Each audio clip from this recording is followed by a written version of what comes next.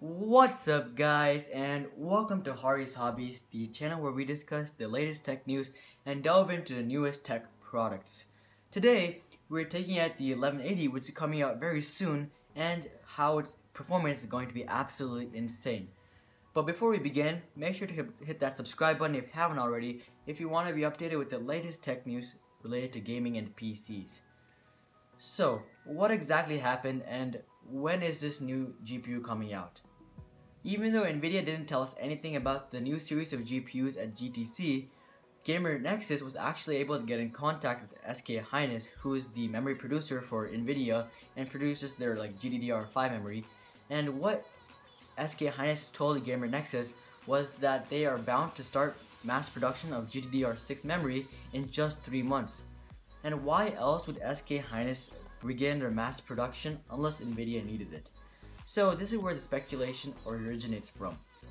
Also, this coincides with what Tom's Hardware suggested just a few weeks ago about the release of the new series of GPUs from Nvidia. That's why we were thinking that this new series is going to come soon. So, what about the performance? How is it going to perform? Well, obviously, Nvidia didn't even tell us when it was going to come out, and so Nvidia hasn't really dropped any clues about its performance, and there really hasn't been any leaks or rumors. But what we can do is that we can safely assume that its performance is going to match last generation's gap. So for example, last generation the 1060 was equal with the 980 more or less, and so this generation the 1160 should be more or less equal with the 1080.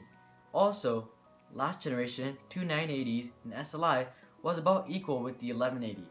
In some games the two 980s did better, and some games the 1080 did better, depending on how optimized the game was for SLI. So this generation, I think we can safely assume that the 1180 will be about the performance of two 1080s in SLI. In some games the 1080s in SLI would do better, and in some games the 1180s should do better.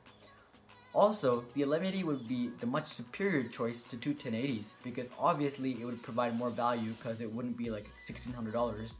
And games wouldn't need to specifically be optimized for it because it's only one graphics card. So that's pretty much what we're looking at for performance.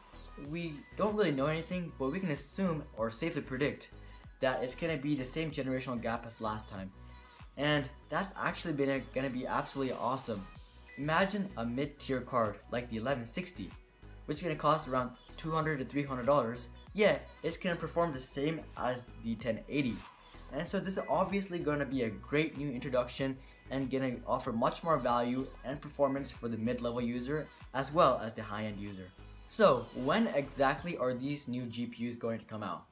Well, considering that SK Hynix has told us that they're going to start production of GDDR6 memory in July, I think we can safely assume that this new series is going to be coming out at the end of summer, as in August or September. But Nvidia likes to stagger their releases.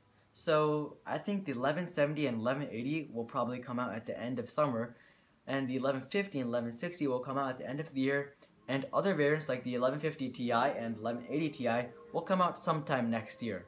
So that's what the release schedule for Nvidia looks like. So the performance looks great and it's coming out pretty soon. But what about the price? Well, in the lower level cards, the price shouldn't actually be that bad. Let's say the 1060 was about $200, $250 at release. The 1160, we're probably looking at about $250 to $300 because of the GDDR6 memory, which is more expensive than GDDR5 memory, if you assume that GPU prices stabilize and the mining craze is over. However, the higher level cards are actually going to be more expensive than what last generation came out for. Like last generation, the 1080, the MSRP was $599, but this generation, the 1180 could be looking at $699 or even higher at $800 to $1,000.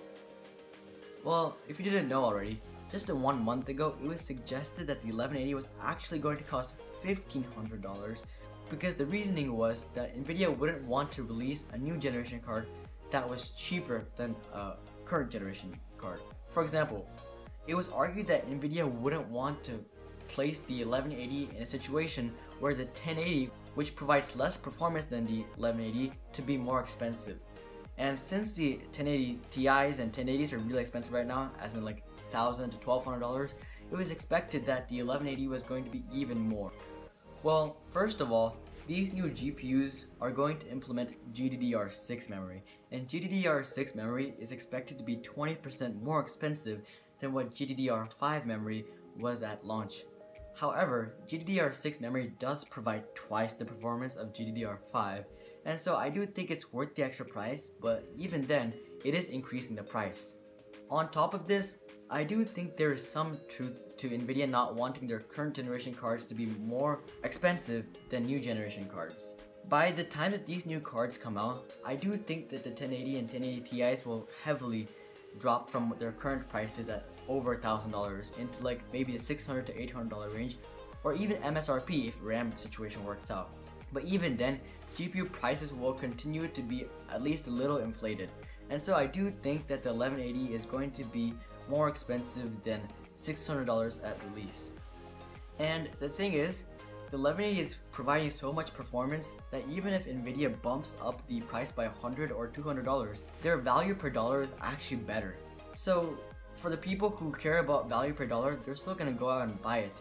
But for the people who are on budget oriented and really care about what the final price of the graphics card is, it's gonna really affect them. And even if they're looking at lower level card, it's still gonna be more expensive than last generation.